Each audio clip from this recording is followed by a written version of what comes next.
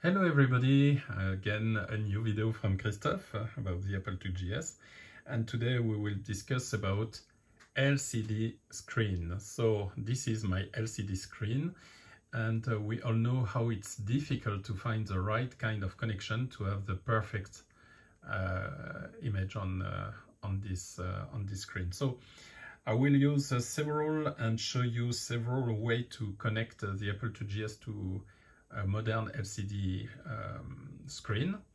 The first one, I will use the classical and the well-known DB15 cable to SCART. This was one of the most easy and fast, so the cable is just 20 bucks. You can find it on eBay very easily. So let's see how it looks like when it's connected to the Apple IIGS. Okay, so when we start, we can see that we have some frames that arrive with Peritel DB15 cable only. It's not very good. And when we are in high resolution, we can see that hard drive and the background are not very good. As you can see, there is a lot of lines. If we go into colors, we can see that the menu bar is okay-ish. But the background, which is the default background, the blue one, it's not very good in terms of characters. It's okay. Perhaps I can do additional things with the screen. Let's see if I can have a better picture. So this is automatic. If we go into super zoom, not fantastic. Large screen, and classical one. No, it's not very good. But yeah, with it we can see it's, I would say, the most easy and classical one. So let's see for another way to connect the Apple IIGS.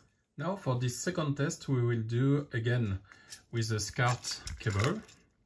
So DB15 from the Apple IIGS to SCART, but instead of connecting the SCART directly to the screen, we will connect the SCART to this video box.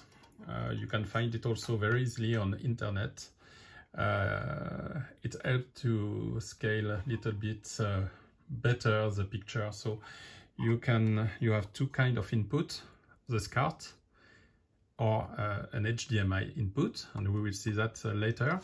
And this is the front part in which you have the HDMI output, and you have a 3 push button, and we will see that in a second. So I will connect the SCART here and go out HDMI here, and from this HDMI to the screen. Let's see how it looks like.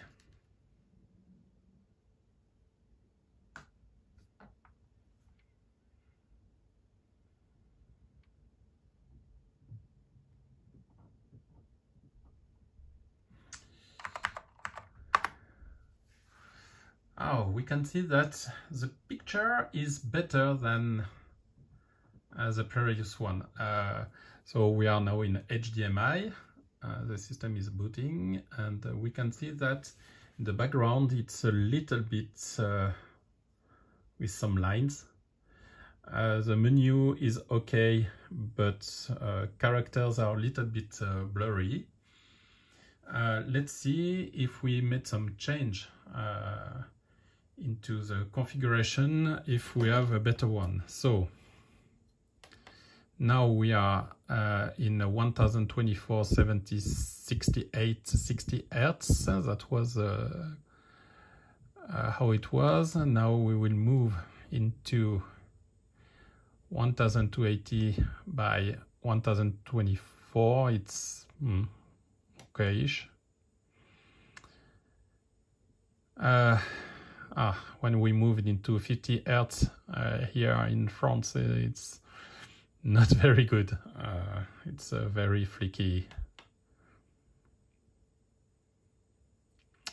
The same for 1920 by 1080 50 Hertz.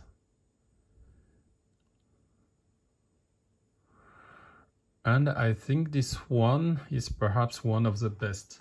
800 by 600 at 60 Hertz. But we can see that, yeah, characters are a little bit blurry. The background, it's okay. On the video, you see more space between lines, but in reality, it's smooth. But it's a little bit blurry. But this is very good, I would say. If we have a look into the colors, we can see that the colors are real. So I think this is a good way to have a good picture. It's a mix between the SCART and the HDMI using this kind of converter.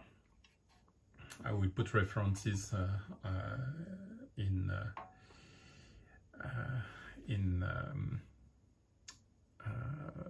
the information below the video. And for the next one, we will go into something, I would say, new, which is the usage of a HDMI card for the Apple IIGS, vidHD. We will put it into the system and we will connect directly in HDMI. Let's see how it looks like. So we connected the vidHD card into the Apple IIGS. So I choose slot number 1 and I added, HDMI extension to have a connector outside of my Apple IIGS to connect more easily the cable. So the test is done with also an Apple squeezer into the machine, so we can see that it will work with this accelerator.